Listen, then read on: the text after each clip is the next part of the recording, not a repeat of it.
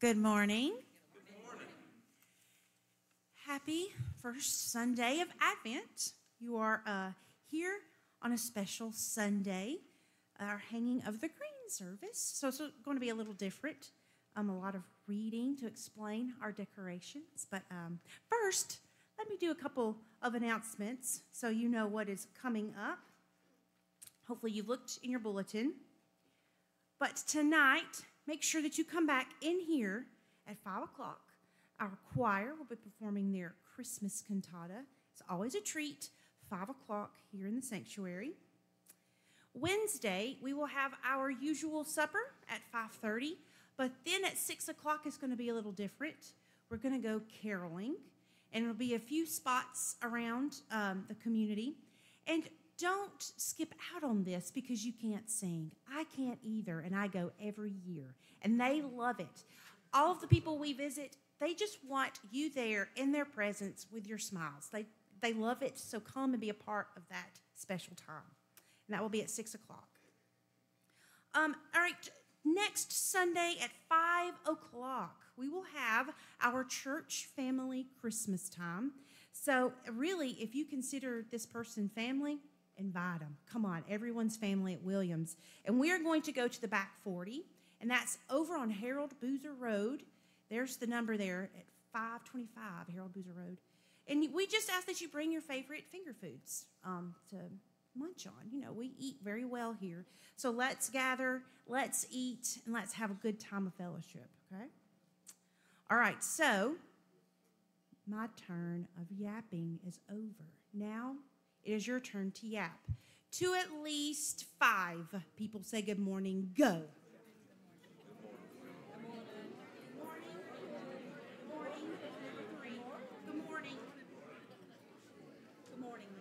All right, I got it.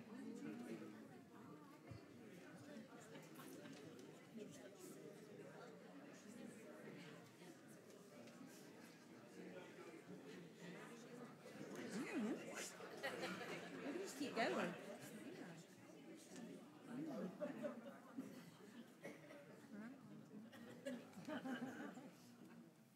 Y'all ready? You ready to start? Right? Okay, good. All right. Always love to hear y'all chit-chatting. All right, so let's pray. Would you please pray with me? Gracious Lord, thank you. Thank you, thank you, and thank you. We just can't stop saying it. You do so much for us. We are so grateful for all that you are. May you move in us this morning as we worship you. Move in us that it just continues, that spirit of yours is seen in us wherever we go, and that everyone is touched by your love. In your name, we pray. Amen.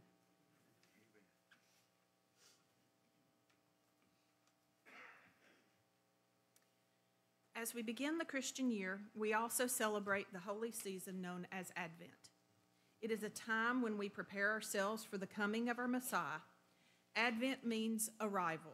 We celebrate these days of Advent in expectation and preparation for Christ's arrival.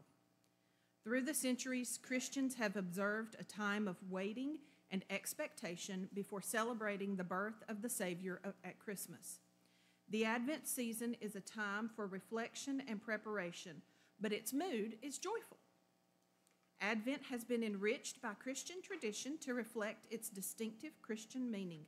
It proclaims the revelation of God's love as expressed in Christ's birth in a humble stable, his sacrificial death on the cross, and his victorious resurrection. It points to the hope of Christmas coming again as the King of Kings and Lord of Lords. Advent makes innkeepers out of all of us, asking each of us to make room for the arrival of Christ the King. Let us today prepare him room in our hearts, our lives, and our homes. Malachi 3, 1 through 4. Behold, I send my messenger, and he will prepare the way before me. And the Lord whom you seek will suddenly come to his temple, and the messenger of the covenant in whom you delight. Behold, he is coming, says the Lord of hosts. But who can endure the day of his coming, and who can stand when he appears? For he is like a refiner's fire and like a fuller's soap. He will sit as a refiner and purifier of silver, and he will purify the sons of Levi and refine them like gold and silver, and they will bring offerings in righteousness to the Lord. Then the offering of Judah and Jerusalem will be pleasing to the Lord, as in the days of old and as in former years. Malachi 4:5-6. Behold, I will send you Elijah the prophet before the great and awesome day of the Lord comes, and he will turn the hearts of fathers to their children and the hearts of children to their fathers, lest I come and strike the land with the decree of utter destruction.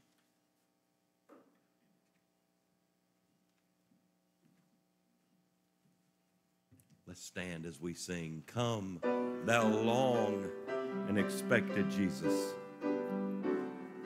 Sing it.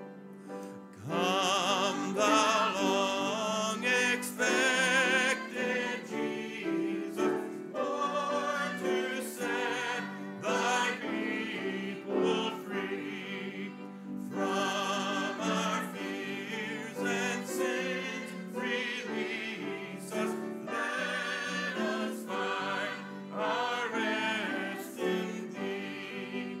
Is the strength and consolation, hope of all the earth thou art, dear desire of every nation, joy of every longing heart.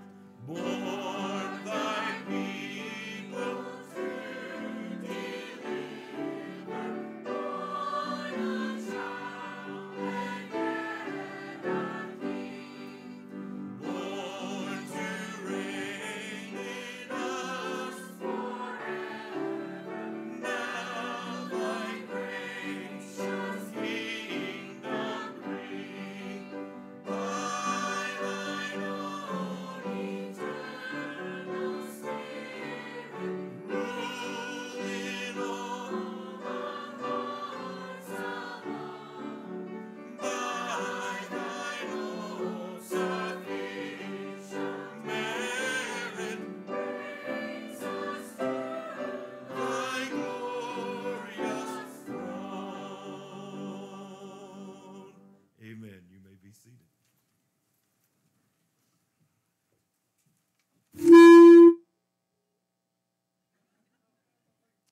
Mike Duncan has always threatened to do something to axe me, and I think that he's finally figured out what it was. I know I'm getting a solo for that, Mike. We'll schedule it later. Okay. Happy first Sunday in Advent, everyone. My name's Ryan Linkus. If I haven't had the chance to meet you yet, I'm the pastor here, and I'm so overjoyed that you are joining us here today. The first Sunday of Advent, that means that it's really only 20 more weeks until Easter. That's what you're all thinking about, right? 3 more Sundays until it's Christmas. For retailers, Christmas really begins about October 20th. And I know some of you exercise self-restraint in that you waited until November 9th to put up your Christmas decorations. And maybe you think that Advent is really the first Sunday in the Christmas season for us. Jamie explained this just a minute ago, but Advent is really Advent. It's a celebration of anticipation. It's a season unto itself. In my sister-in-law's Anglican church, they don't even say Merry Christmas until December 24th. They don't put up Christmas trees until Christmas Eve. Now, I know for some of you, what I just said in the last 15 seconds has sent you into a state of depression. You're starting to, the very ground of reality has shifted under your feet, and you may even be planning like charities for families, for children who, their families don't decorate till Christmas Eve. But they're okay. My dad didn't decorate till December 24th growing up. He turned out all right, I think. But let me focus on Advent for just a moment. Again, Advent's a word we don't use too often, but it just means a coming or an arrival. Somebody's showing up. And during Advent, we actually celebrate the Lord's coming in 2 ways.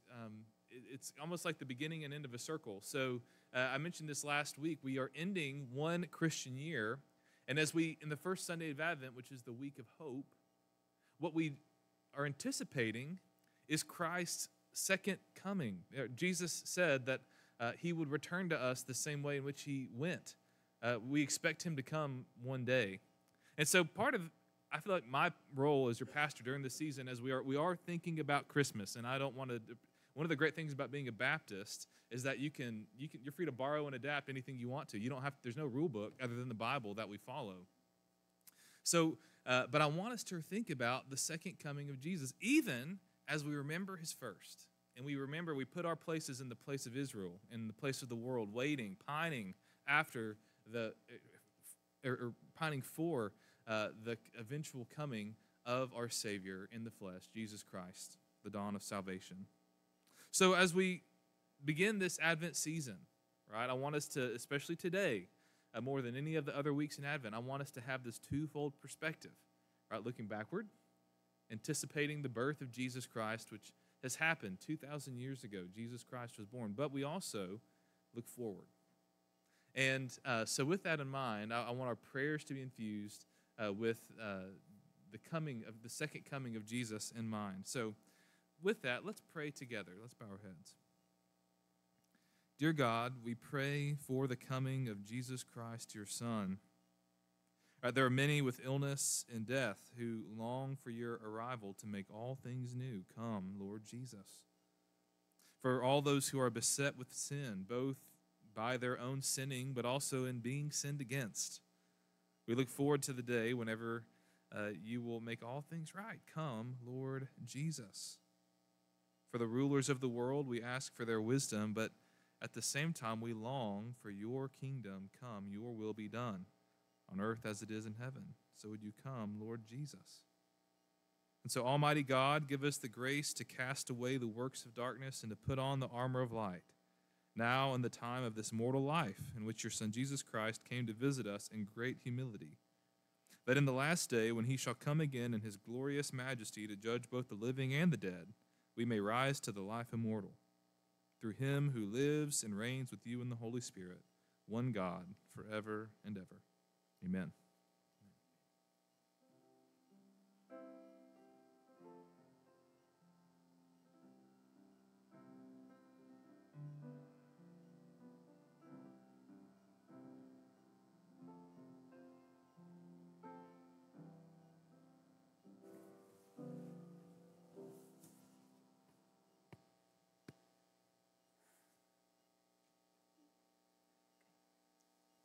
Good morning.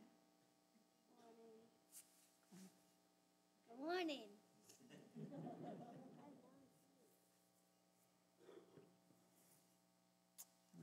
Y'all know what time it is? Oh, okay.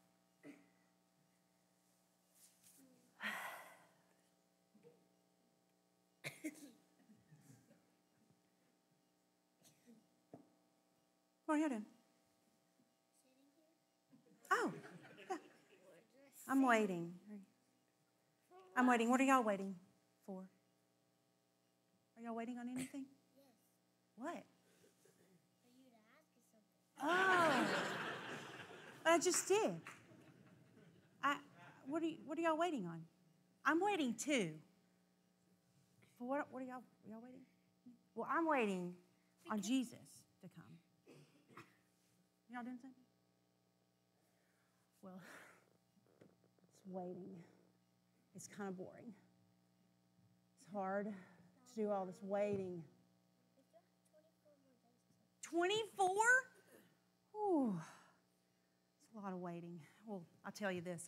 I have this Advent calendar, and it's day 1 of December. So on this calendar, you get to count down today, 24, right? And each day you get a piece of candy, some chocolate. Well, I already ate my piece of chocolate for day 1, and I'm waiting on day 2 to get here because that chocolate was so good. So yeah, got a lot of waiting. How many more hours do we have? Oh, at night? Well, I had to do it first thing. That chocolate was great. Well, anyways, we are in the time of Advent. And we've had a lot of people talk this morning about that word, Advent. We have here Santa Claus. But Advent is a time where we as Christians, we wait for Jesus to come. And while we wait oh so patiently, we have to prepare. We have to be ready. So the thing that we probably shouldn't be doing is just sitting around doing nothing and waiting. Probably not the best thing to do. Jesus would rather us be doing something to prepare for him and his coming. So what are some good things that we could do for others and for ourselves while we wait on Jesus to come? Instead of doing nothing, what are some good things we could do? I can think Tell of people about Jesus. I read your mouth. Yep, that's right, Gabe. We can share all that we know about Jesus, share that good news. What else could we do? Mila, I know you have an answer. What's something good we could do while we wait? How about do something good for other people?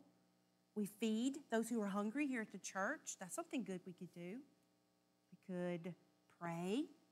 That's a good way to prepare. Read our Bibles. There's a lot of things that we can do while we wait for Jesus to come.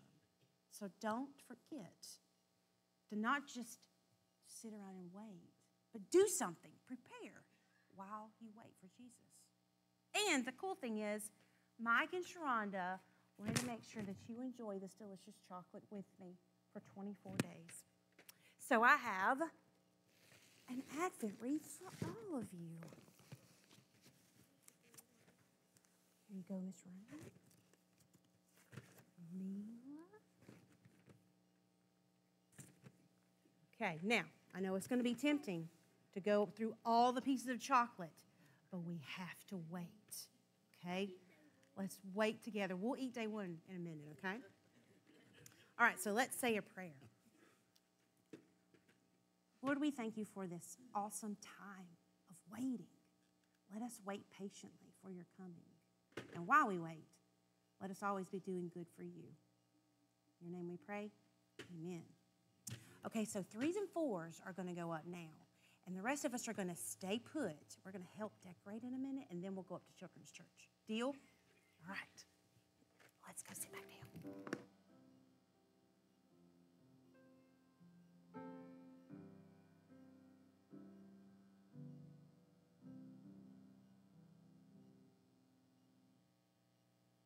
And the most universal feature of Christmas is the use of evergreens in churches and homes.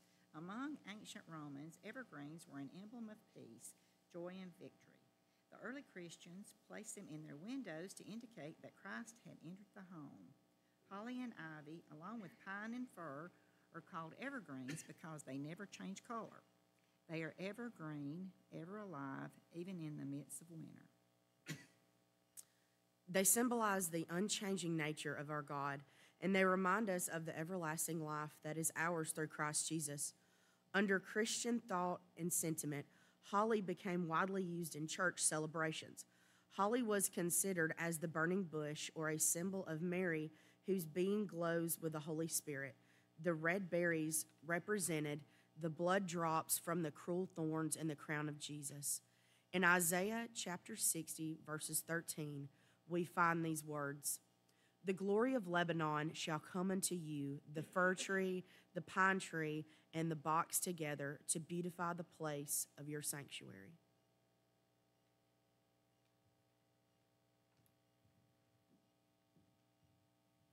Let's stand once again as we sing this wonderful Christmas hymn, Go and Tell It on the Mountain. Let's sing it together. Go tell it on the mountain, over the hills and everywhere. Go tell it on the mountain that Jesus Christ is born. While shepherds kept their watching o'er silent flocks by night, behold, throughout the heavens there shone a holy light. Go tell it on the mountain,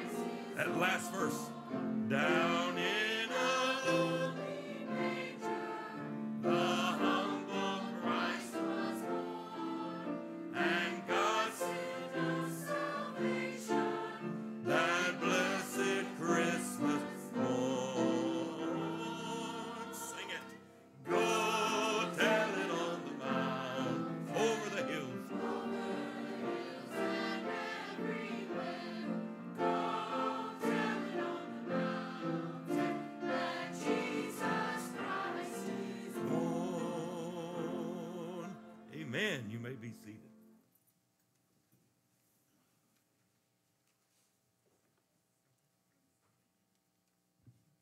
Today, the Christmas tree is the center of our festivities, glittering with lights and ornaments. It is a part of the beauty and meaning of Christmas. There are several legends and stories about the Christmas tree. The first use of the Christmas tree was in medieval German paradise plays, held outdoors and portraying the creation of humankind. The tree of life was a fir tree decorated with apples. Later, other ornaments were hung upon them, such as paper flowers and gilded nuts. In England, branches or whole trees were forced into bloom indoors for Christmas. From these beginnings, the use of a tree at Christmas was established.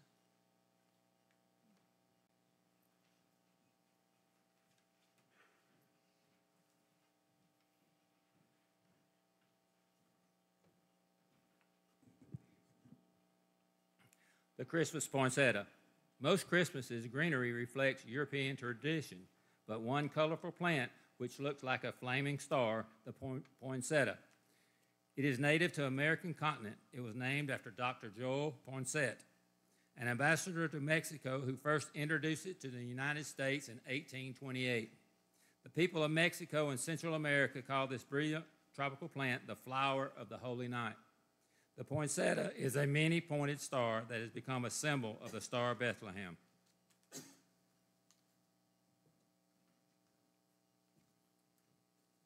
Amen. Let's stand. Before we sing this final hymn, I want you to reflect on this wonderful verse. Oh, come, all ye faithful. Sing it. Oh, come, all ye faithful, joyful and triumphant. Oh, come ye to Bethlehem. Come and behold him. Born the King of Angels. Oh, come. Oh, come. One more time. Oh, come, let us adore him, Christ the Lord. Sing choirs of angels, sing in exaltation. Oh, sing, all ye bright hosts of heaven above. Glory to God. Sing it.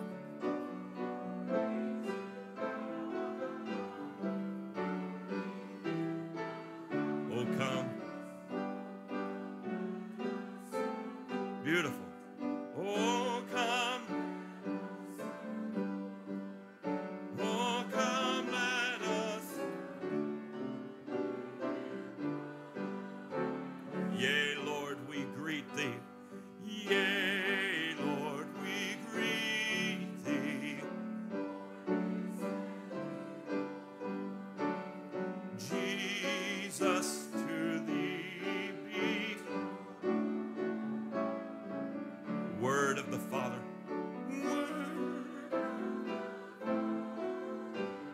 Now in flesh appear. Sing.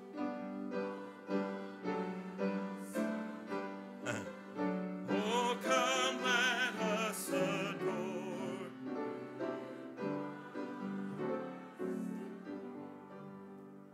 Amen.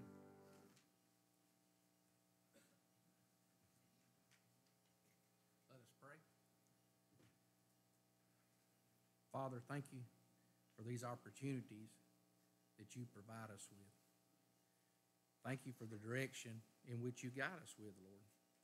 Help us to always never be too caught up in our own little world that we do not grasp these opportunities, and help us to never not follow your direction, because we know these things reside in our heart, and that is where you reside, Lord, and we thank you for that.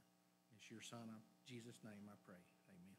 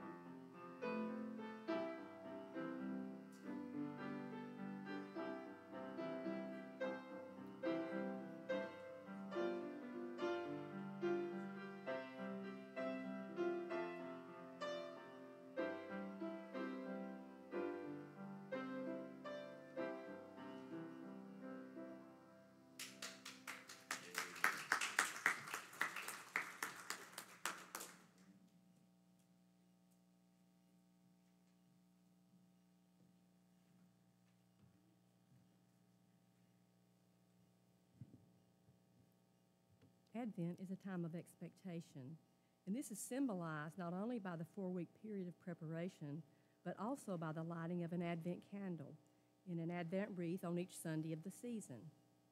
The flame of each new candle reminds us, the worshipers, that something is happening and something more is still to come. The candles are arranged in a circle to remind us of the continuous power of God, which knows neither beginning nor ending. There's also symbolism in the colors of the candles. The 4 purple candles symbolize the coming of Christ from the royal line of David. He is coming as the King of Kings, as well as the Prince of Peace. The large white candle in the center is known as the Christ candle and points to Jesus as the Christ, the light of the world. A progression is noted in the lighting of the candles of the Advent wreath each Sunday. Each candle symbolizes various aspects of our waiting experience. The culmination of the season comes as we light the Christ candle on the evening of Christmas Eve. We join in rejoicing that the promise of long ago has been fulfilled.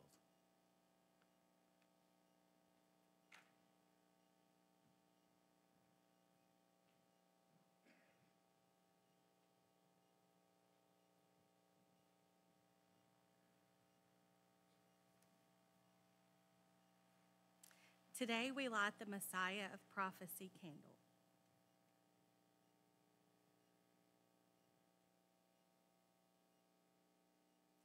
For to us a child is born, to us a son is given, and the government will be on his shoulders, and he will be called Wonderful Counselor, Mighty God, Everlasting Father, Prince of Peace.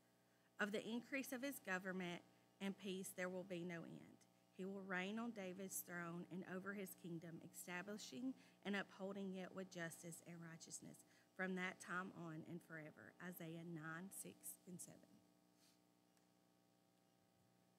750 years before Jesus' birth, the prophet Isaiah predicted that a descendant of King David, Israel's greatest king, would come and reign over the kingdom of God. Many other prophets saw the coming of the Messiah who would deliver his people, but Isaiah spoke of his nature, his character. He calls him Wonderful Counselor, the ultimate source of wise counsel. He is said to be the mighty God, coming with God's presence and mighty power to the earth. He is the Prince of Peace. There will be no more wars or conflicts, no more estrangements from God. As Messiah's reign covers the earth, he will sweep in a wave of peace throughout the empire. He is called Everlasting Father. He comes in time and space. He's eternal. He never has a beginning, nor will he have an end. He is forever. His kingdom, too, will never fail.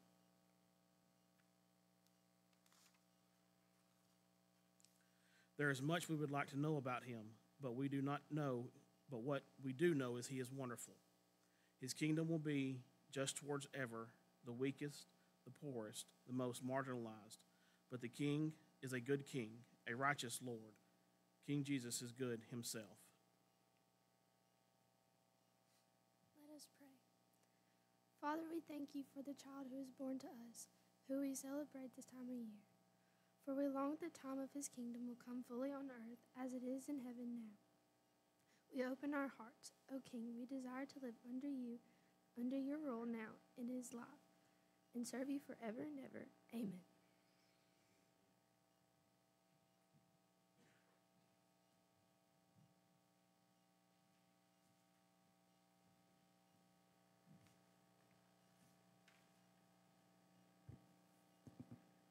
One of the most heartwarming expressions of Christmas is the Nativity.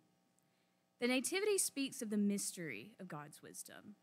Why God chose to send his son into our world as a baby of humble birth, born in common surroundings, we do not know. What we do know is that God reached out to all people, including the poor and wealthy, the simple and the wise, the powerless and the powerful. All who found him knelt in humility before him. Whenever we see a nativity, we find ourselves with Mary and Joseph, with the shepherds, and with the wise men bowing before the manger, overwhelmed by God's expression of love and coming to us. Today we display a nativity in our sanctuary on our communion table in the center of our worship space to remind us of who we should always worship when we gather in this space and to focus our attention on this season and his birth.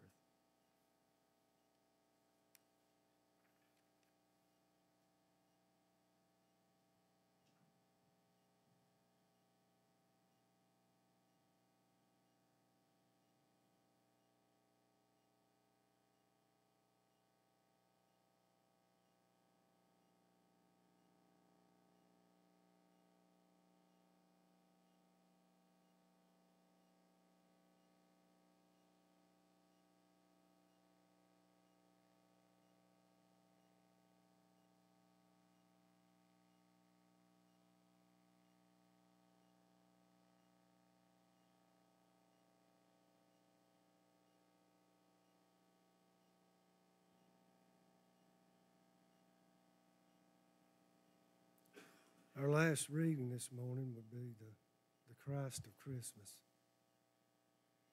The greatest gift of Christmas is the gift of God in Christ Jesus. All that we do during this holy season points to that expression of holy love. Christ came as a babe in Bethlehem, God's gift at Christmas. As Christians, we seek to pass on our heritage to our children and to those who, by faith in Christ, become part of the family of God. It is through the work of the Holy Spirit in your life and mine that the gift goes on.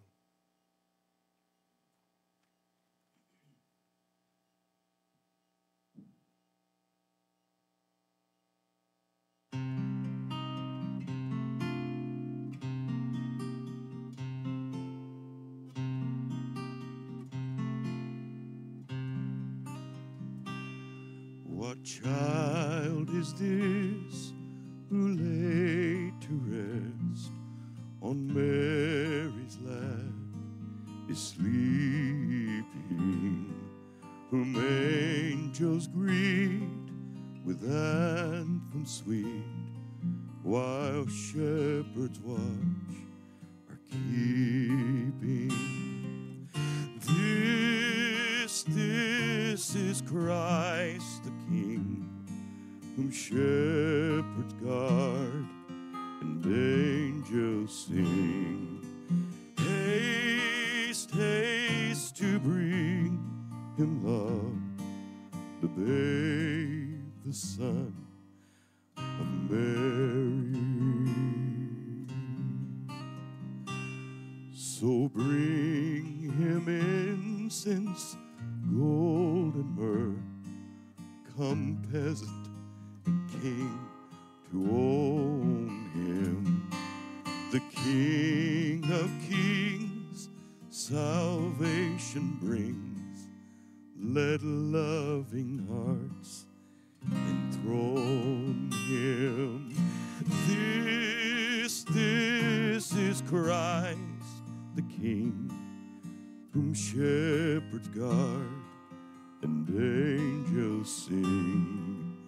Haste, haste to bring him love, the babe, the Son of Mary. This is Christ the King, whom shepherds guard and angels sing. Haste, haste to bring him love, the babe, the Son of Mary.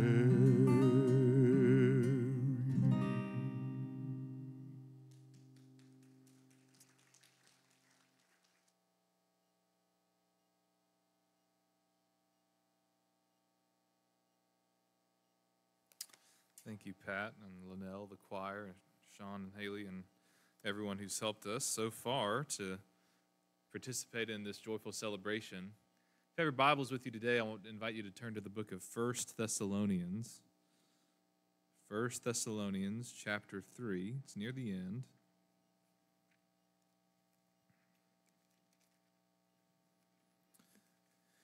while you're finding your place there, I wanted to let you know about something. You may have seen some of these in the lobby in the back. Some of them may have been in your Sunday school rooms.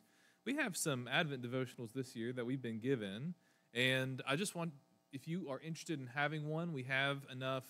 I don't know how many you have enough for, but let's just say we'll keep it to one per family at maximum. Just if you're looking for something extra to do devotionally during the Advent season. So we've got some in the back on a little table. You can see those on the way out. All right, 1 Thessalonians chapter 3. If you found your place in God's holy and perfect word, I ask that you please stand for the reading of God's word. 1 Thessalonians chapter 3, verses 11 through 13. Now may our God and Father himself and our Lord Jesus Christ direct our way to you. And may the Lord make you increase and abound in love for one another and for all, as we do for you, so that he may establish your hearts blameless in holiness before our God and Father at the coming of our Lord Jesus with all his saints. This is the word of the Lord. Thanks be to God. You may be seated. And let's pray. God, would you speak to us now? Give us eyes to see, ears to hear, and hearts that would understand what your Holy Spirit has revealed in your word. For we ask this in the name of the Father, and of the Son, and of the Holy Spirit. Amen. Very often, our lives are shaped by deadlines. Many of you know this, and you're experiencing it right now at work. You've got a project that is due before the end of the year, and you're working frantically to get that done so that you can finally relax when the holidays come at the end of the month. Maybe you're a student or a teacher, and you are counting down the days. You know exactly how many school days you have between now and Christmas break. If you're a college student, you know you've got this week to turn in your final papers and to study because exams start in just a few days. All right, I've got a countdown app on my computer right now that I've used to remind me of two things that I have coming up. One of them is a big paper I have due in 10 days, and I think you all know what the other one is. All right, the past several months, I have lived my life in anticipation of a significant arrival due January 5th. This anticipation, it creates a sense of excitement, but also a little bit of fear, and if I'm honest, a slight sense of foreboding.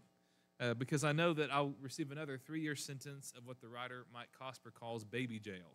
Okay, the anticipation of our son's arrival, it changes my thoughts and my actions. It changes how I respond to invitations. Right, if someone asks me to do something, or if they invite me to go to come to this party, come to this thing, I kind of think twice about like the limited amount of time I have left and what I might need to be doing before the baby comes. And here's the case in point. Okay.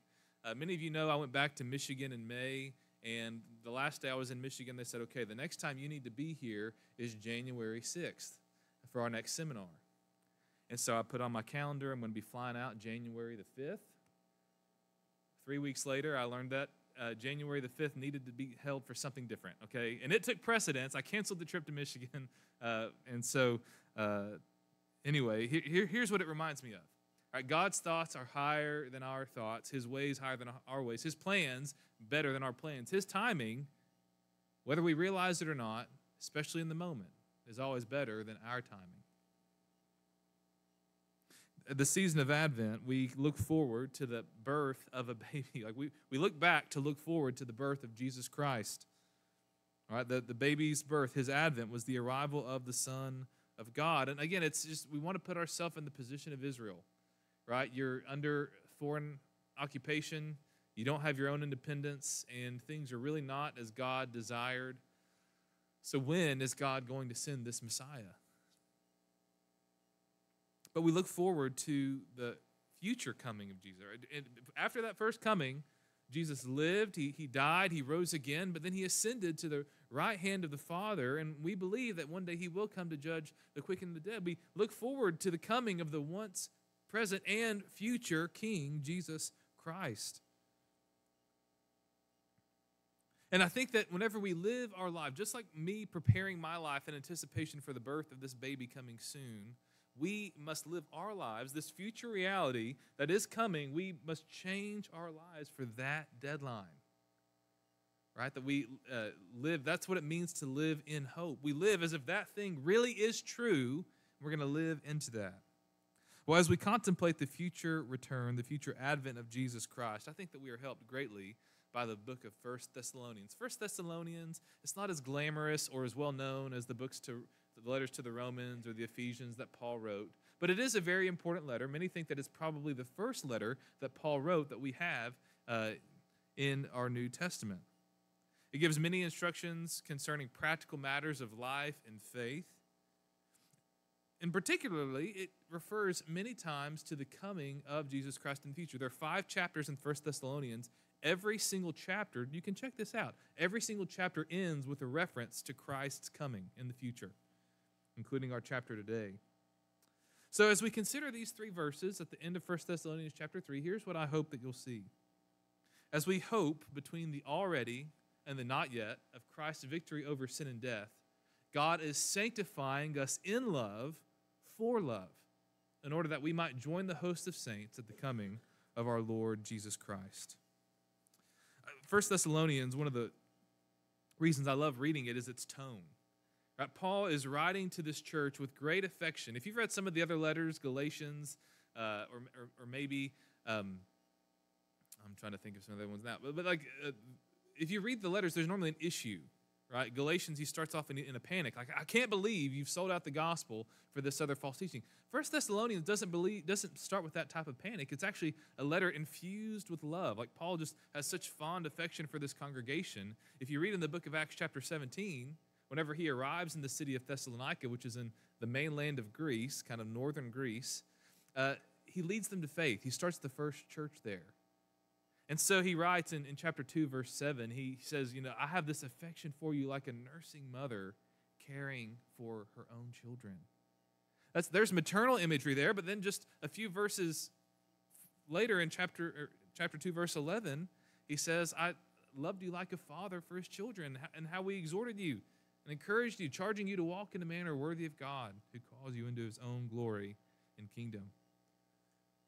All right, so as our passage opens, we still get a sense of that love because he says, I really am earnestly praying that our God and Father and our Lord Jesus Christ will send me to you, that he'll make a way for me to get in your presence.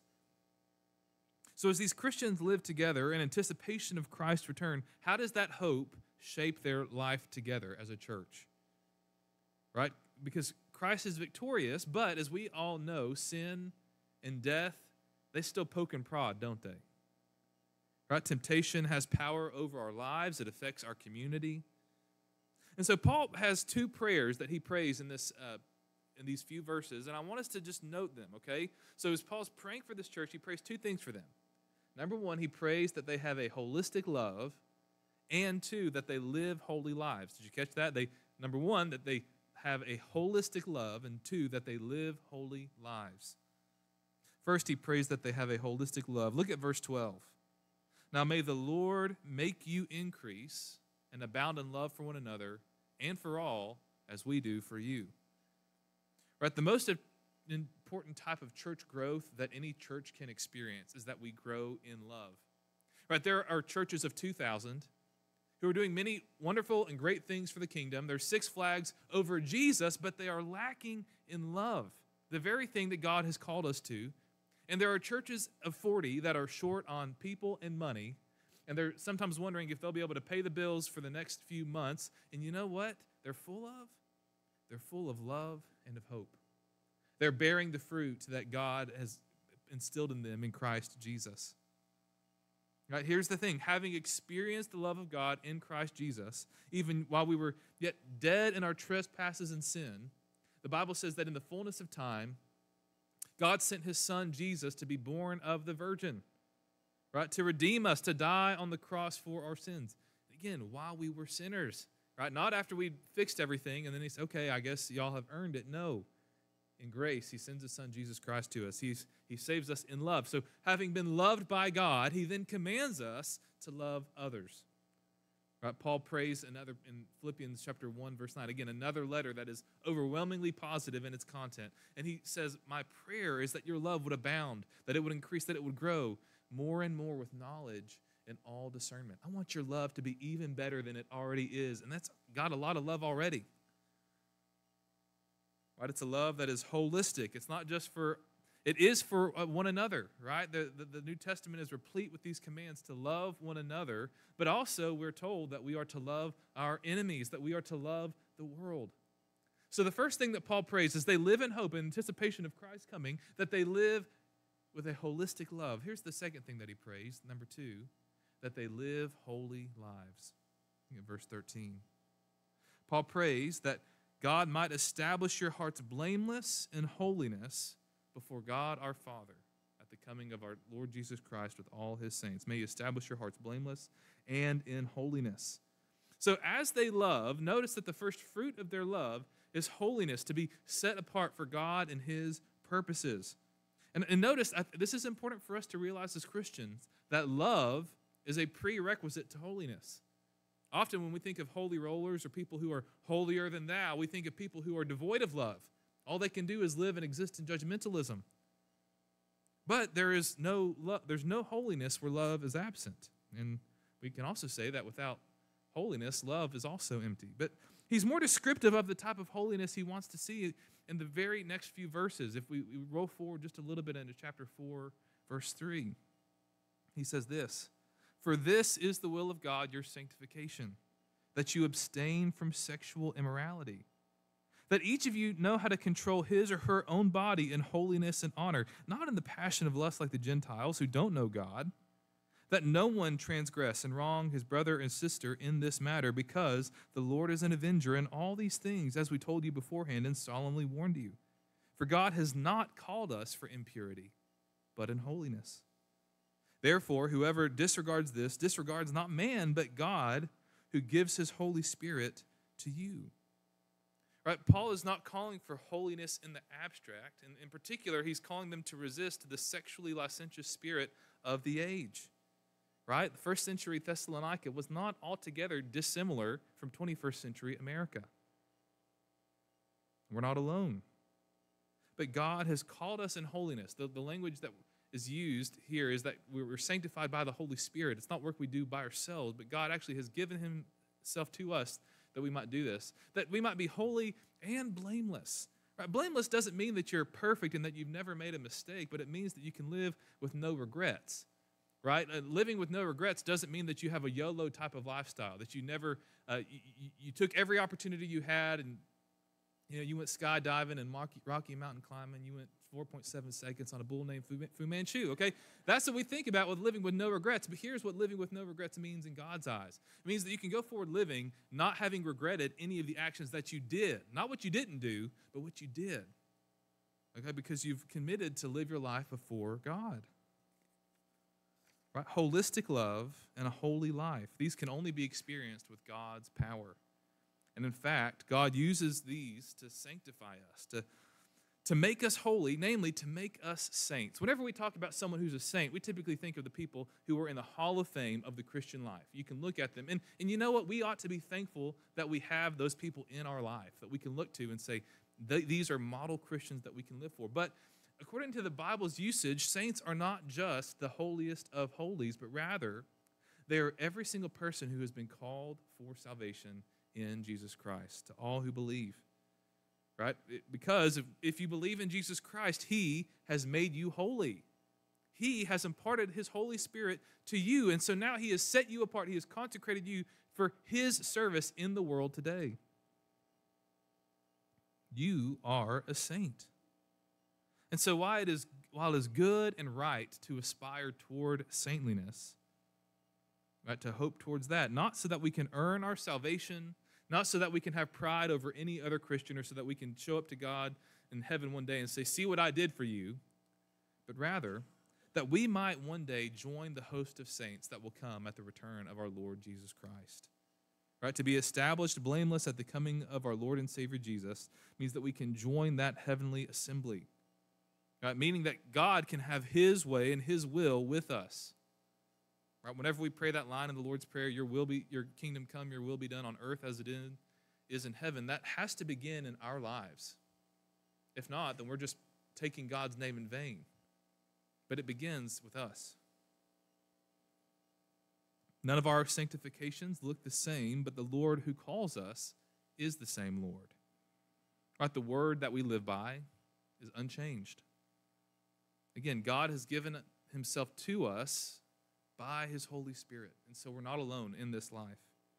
So here's my charge to you as we begin this first Sunday of Advent, as we look forward, preparing to look backward, to live in hope. Hold on to Jesus Christ. Hold on to the hope that he has given us.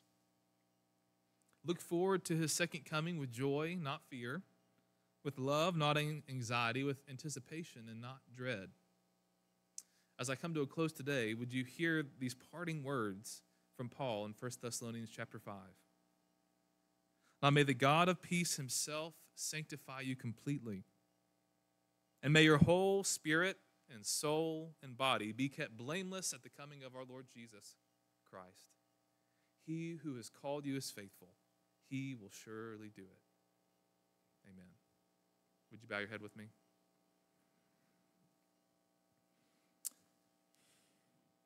Heavenly Father, we look forward to the coming of your holy Son, Jesus Christ. And would you help us to have our clocks right? Help us to be able to realize where we live, when we live. Right? That this little blip of time here in the present is not all that there is, but rather you have been at work for millennia and eternity past, and that you are doing a work that is even greater than we can realize and grasp within our own lifetimes. And so, Father, given what we know is true about you and about what your Son, Jesus Christ, has purposed for us and for our salvation, I just pray that you would help us to calibrate our lives according to that. God, may our timekeeper not be Silicon Valley. May it not be just the patterns and rhythms of our nation or the school system or our jobs, whatever it is, but that we would have our lives attuned to you. As we wait, would you give us patience? Help us to see, to taste, to smell, to yearn toward that hope, which is the coming of your Son, Jesus Christ. For we pray this in his name. Amen.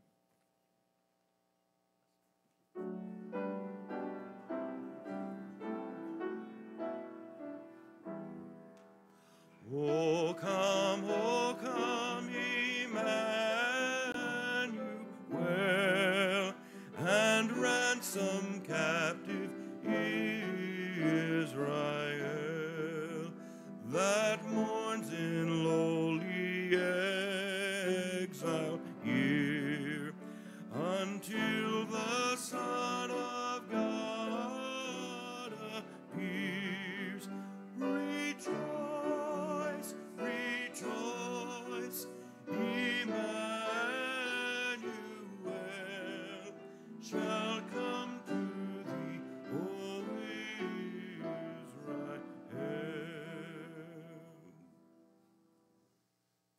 All right, you may be seated.